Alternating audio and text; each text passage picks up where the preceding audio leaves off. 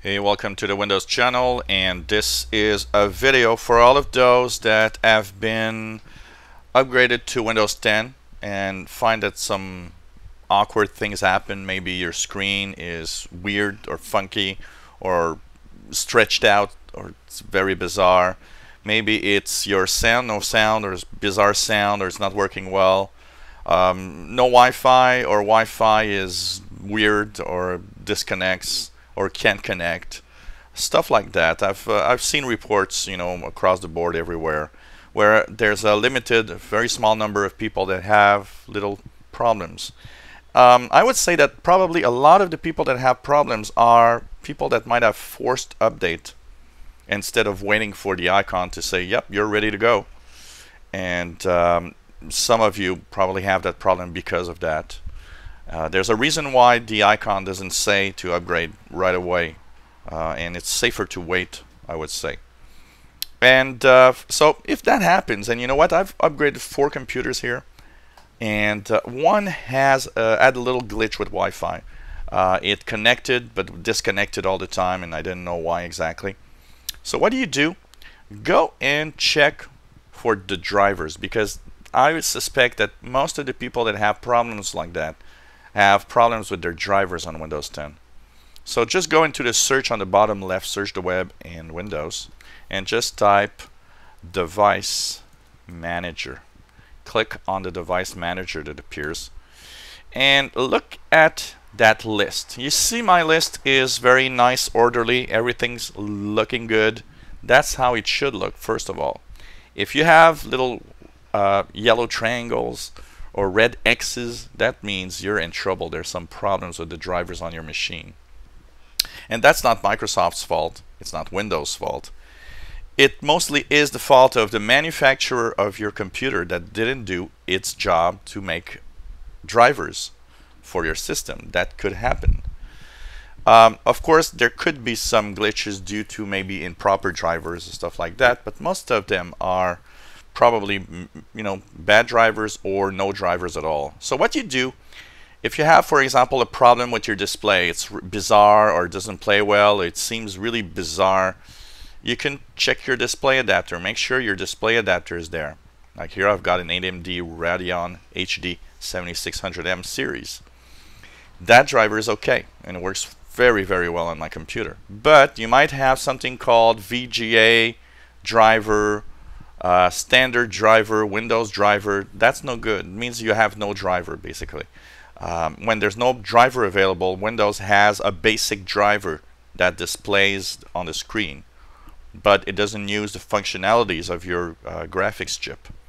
So what you could do is right click on this and try update driver software. Check if there's an update for your machine.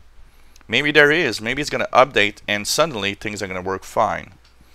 What you can also do is click the uninstall button, and once you see it's uninstalled, you go into the action at the upper left and you just click scan for hardware changes.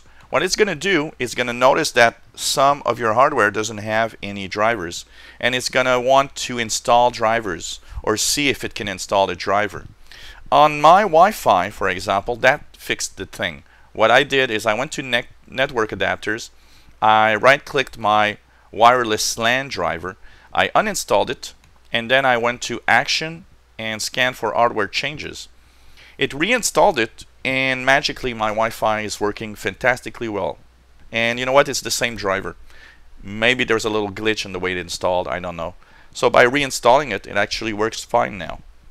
Another little trick, if you come from Windows 8, if your computer was a Windows 8.1 computer, what you could do is go into the manufacturer's website. For example, if you've got an HP computer, you go to hp.com, toshiba.com, dell.com, whatever, and check your computer's serial number or model number and check for drivers.